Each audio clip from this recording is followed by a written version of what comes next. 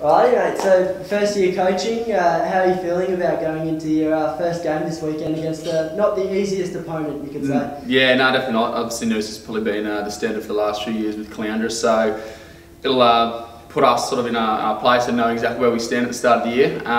We sort of haven't really had any trial games to get a good gauge of how we've gone. We've had a very high rotation of players this year. I think we've probably had about 4 or 5 boys head down to Brizzy, and also probably about another couple go back to league and the Falcons program. So yeah, look, it'll be a good test for us. We've got a lot of young blood coming up through. You know, our Colts have been really good numbers this year. I think we've got about 24 Colts boys down there at the moment, and about probably another 7 coming once the school season finishes. So look, a few of those boys will probably get their berth either this weekend or in the coming couple of weekends. So that'll be good. That's sort of, I guess, what we're really trying to push down there. Had a few new players come in from the Darling Downs area as well, which is good.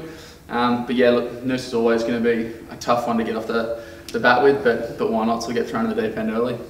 Mate, I guess your coaching style, is it different to what Wilbur was putting in last year, or tell us a bit about your coaching style? Oh, I think me and Wilbur worked pretty well. Like, Wilbur was away quite a lot last year, so I sort of ran quite a lot of sessions as well. We sort of planned that halfway through the year while he was sort of making a bit of an exodus. I guess my coaching style, I sort of like to get in there and get involved with the boys a bit. You know, I'm still hoping to maybe get some game time this year if I can. Just sort of, you know, obviously put coaching first, but then if I can get some game time, I will.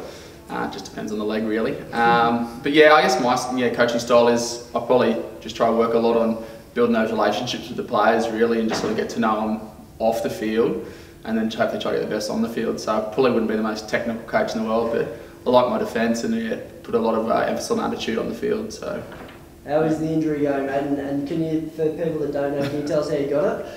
Yeah, the injury's come along.